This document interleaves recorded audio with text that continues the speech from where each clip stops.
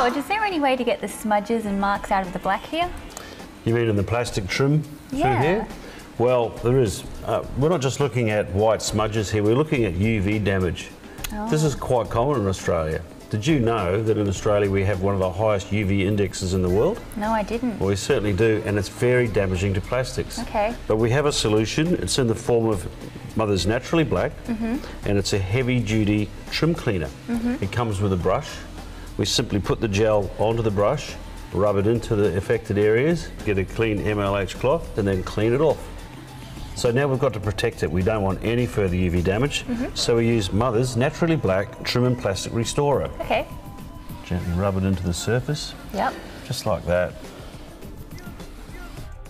And it's like brand new. Sometimes though, you're dealing with the older plastics, you may need to coat it 2 or 3 times to bring that plastic piece to like brand new condition.